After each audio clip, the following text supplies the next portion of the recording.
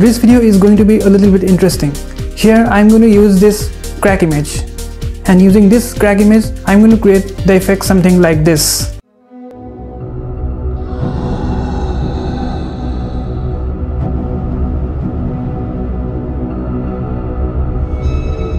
Yes, you can achieve this kind of face crack effects using this stock image. I'll show you the complete step by step. But before going to proceed, make sure to subscribe my channel and press the bell icon. Stay with me and let's begin.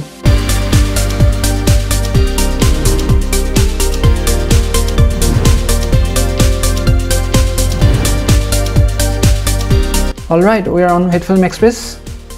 First of all, I'm going to drag my main video footage to my editor timeline. But here I don't need the whole video clip. I'm only considering from here, let's say to here, and the rest of the things I will cut. And from this portion I'm going to make one composite shot. This is my main composite shot, or say let's say man. Okay, we are on the composite shot now. So the first step is to track the motion of this face, because as you can see the face is moving little bit. So it's very important to track the face. So for that purpose, let's make one point layer. Let's rename it as a tracking point. And now you go to the video footage. Under that track, you just apply the motion tracking here. So here I'm going to hit the eye, since eye is in main focus. So it will be easy to track. So you play here, and you can see the point tracker is properly tracking the movement of the eye here.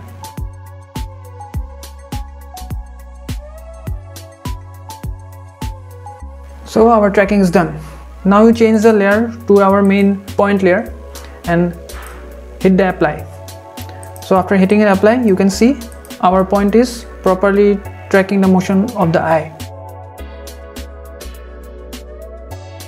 You see that? Now the next step. So in the next step, I'm going to place this image, as you can see, crack image.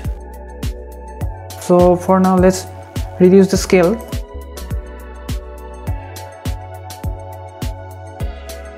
And I'm going to reduce the opacity so that I can see the background. Okay, it's fine. Now in this stock image, you have to make this parent to the tracking point so that it can also move according to the movement of the face. Now you can see our stock image is also moving according to the face. Now I apply the mask on this stock image. You go to the freehand mask and you draw a rough mask on this side. Make the opacity back to 100. And under the mask property, you apply some feather. Now you can see our track is properly tracking the face, since we applied a motion tracking. Now for a moment I'm going to rename this stock image. Let's name it as a crack. Okay, so in this crack layer I'm going to change the blending mode. So I'm going to choose the overlay so that it properly blends with the skin. Now the most important part. Now as you can see, this effect is static. I want to make some animation of this effect. Basically it should start from bottom to top. So for that purpose I'm going to apply the mask. So mask is already there, but here I just need to apply the animation on this mask. So for that purpose you go to the mask property. Under the transform you can see there is a path. Okay, now you, after a few frames later, you activate one keyframe, and at the beginning portion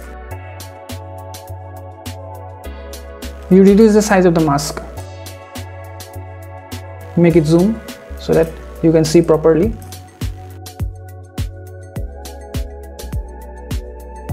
So now you can see our effect is growing from the bottom to top, and that's what we exactly want. So this is all about the masking magic. You see that? And the effect is properly blended with the color of the skin. But here I want to fix one thing. At the beginning portion I don't want any kind of effect. So that's why I'm going to play with the opacity property. This is my crack footage, and under the opacity property, after few frames the opacity will remain 100, but at the beginning frame I'm going to make it 0, so that at the beginning frame there is no effect, and after that it slowly starts. So this is the overall structure. Now on this effect you can add so many things like hue, saturation, curve effect, brightness. So here I'm going to apply first the gamma, and this is my gamma, and you just apply it, and you can play with all this according to your choice. Let's increase the red channel.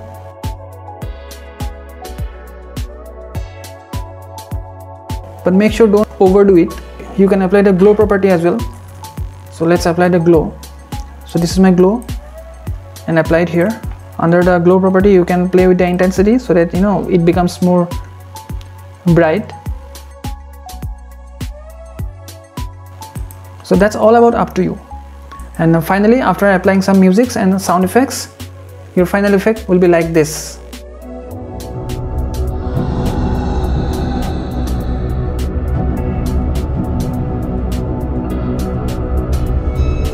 So here is the concept. First of all, you have to apply the motion tracking, then you just place the image and then add the proper color grading and all other effects, and then finally you will get this kind of effects. Let me know in the comments, have you tried this or not? You can tag me on Instagram and follow me. Smash the like button, leave your comments and share it, and don't forget to subscribe my channel and press the bell icon. I'll see you in the next video. Till then, goodbye.